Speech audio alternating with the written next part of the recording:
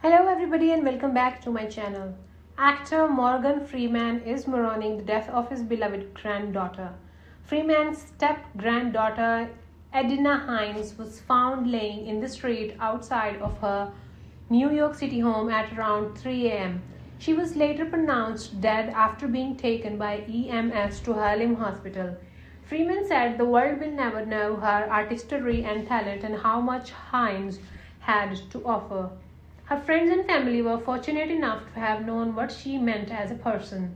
He continued, her star will continue to shine bright in our hearts throughout and prayers. May she rest in peace.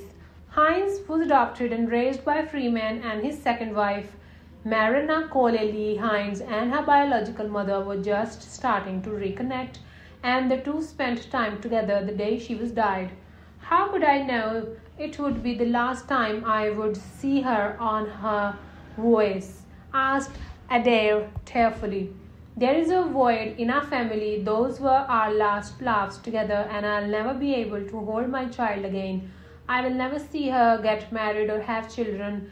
There will be forever be an empty seat at our family gatherings.